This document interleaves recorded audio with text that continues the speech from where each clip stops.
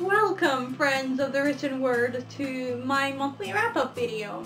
May was a good reading month for me, probably because I have my anatomy exam and it stressed me out a lot. Whenever I get stressed out, I have to take these relaxation breaks when I grab a book and I just read until I feel a little bit better.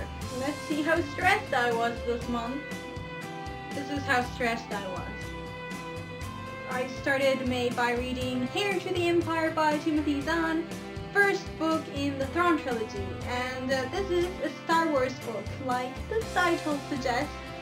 It has the cheesiest cover ever, but this was so good! It's incredible! This is probably the book I enjoyed the most this month. It's ridiculous, I loved this. It was so fantastic, but it's only gonna make you happy if you're a Star Wars fan. I got invested to such a high degree in this story that by the end of the book, I had like tachycardia because of it. I was so engrossed and I wanted to know how it ended, and I was always on the edge of wherever I was reading. As soon as I have time, I'm gonna make a review for this, so look forward to that. It's coming sooner or later. And I'm not sure, maybe I should do like a review for the whole trilogy altogether, but yeah, who knows. Once I'd finished Star Wars, I saw a haul by Katie over at Effusions of Wit, and she was hauling Dark Eden by Chris Beckett and other great books, as she usually does. And so we agreed on a buddy read, but I had to wait for a while to get this book in my hand. And while I was waiting, I read Fangirl by Rainbow Rowell. I have a whole review video up for this, so I'm gonna link it and you can check it out if you want to.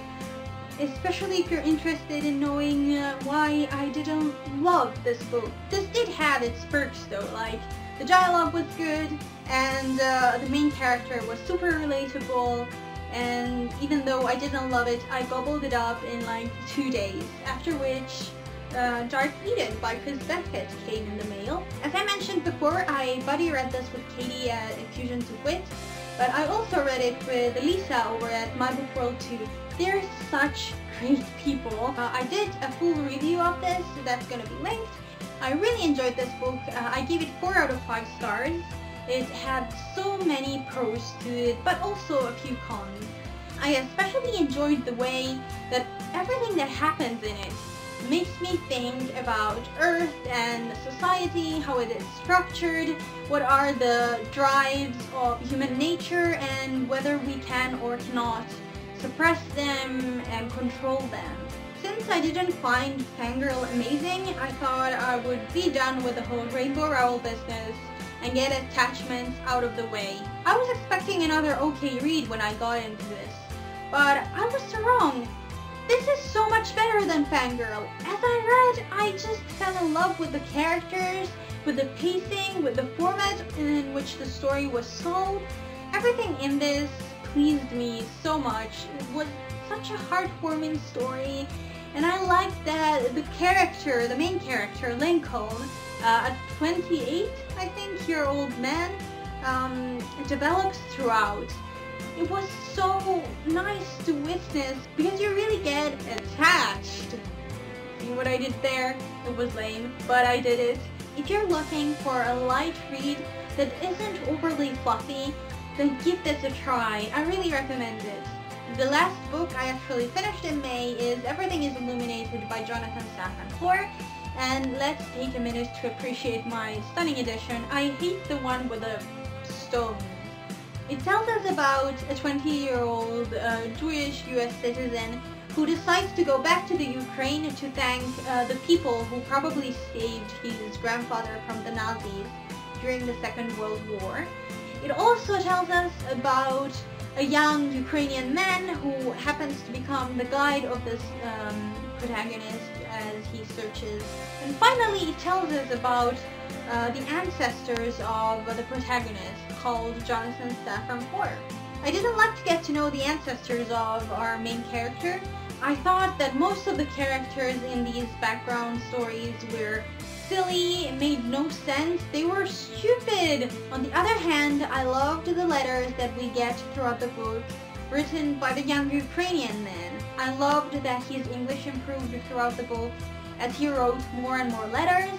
I also loved that he became increasingly honest with himself, with the person he was writing the letters to, and how his life improved from that. He gained courage and he changed. It was so nice. I just liked those so much, and they were funny.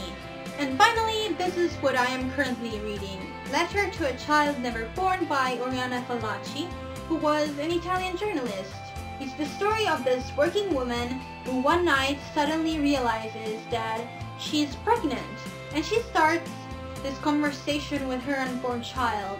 I want to read you something that's written on the first page of this book because that's what inspired me to read it. To those who are not afraid of doubt, to those who ask the whys without ever getting tired and at the cost of suffering and death, to those who are faced with the dilemma of giving life or taking it away, this book is dedicated from one woman to all women.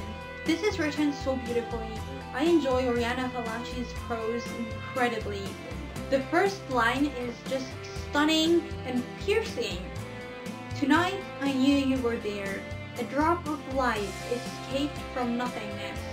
I'm getting the feeling this is something that I would recommend to any woman, but I'm gonna have to wait to finish this before I do that. That was all from the month of May book-wise. I told you what my favorite book of the month was. What was yours? Tell me in the comments.